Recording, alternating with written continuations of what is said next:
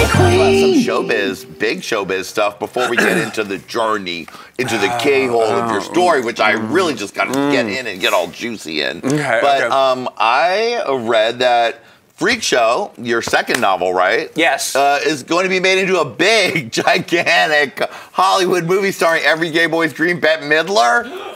What applause, everyone! See 2 years of work that are coming out of my mouth. I said Bette Midler.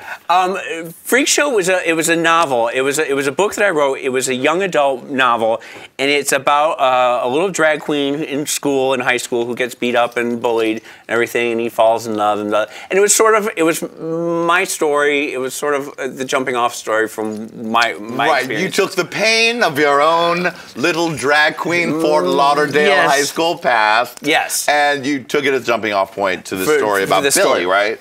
And it came out in like 2007, and then we've been trying to get it off the ground. We've been trying to get. I sold the rights to a friend of mine who was a producer, and we've been trying to do it.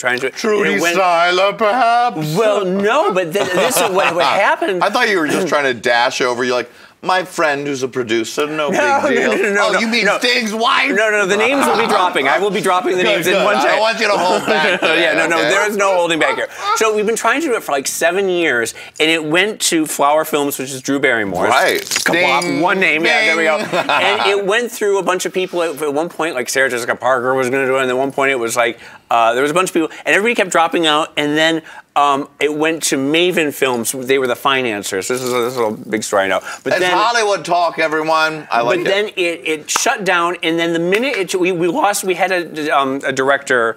I can't even remember his name, but he was really good. And then George Lucas? No. He does a lot of video.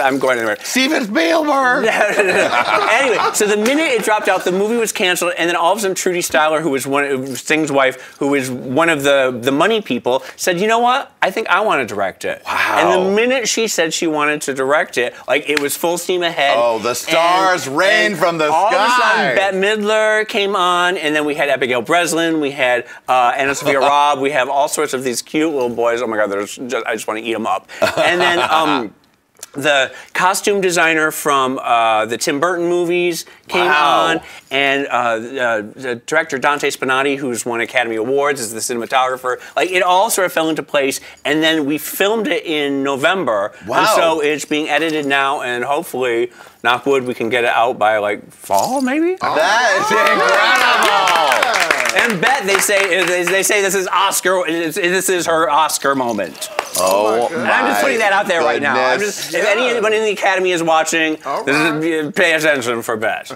Bette Midler, you need to make up for not giving her anything for the Boys or Outrageous Fortune. Oh, Outrageous Fortune is one of my favorites. Me too. Outrageous Fortune should have won an Oscar. They should have shared Best Actress, Shelley Long and Bette Midler, and Best Screenplay. I love For the Boys too. That is that was a great one. Yeah. God bless. Well, I mean, what a Hollywood dream, and it's already filmed and ready to go. Yes, they filmed it in upstate New York in November, in the middle of winter, and it was it's supposed to be like in the summer, but they were all in like little skimpy outfits in the middle of the winter. But anyway, and so if you have to go to the Academy Awards. I've got the outfit already planned. What'd you wear? Well, probably some sort of hoop skirt action, and I'm sure maybe that I would maybe have you do some sort of borrow Erica Tour's some sort of foam core nuttiness.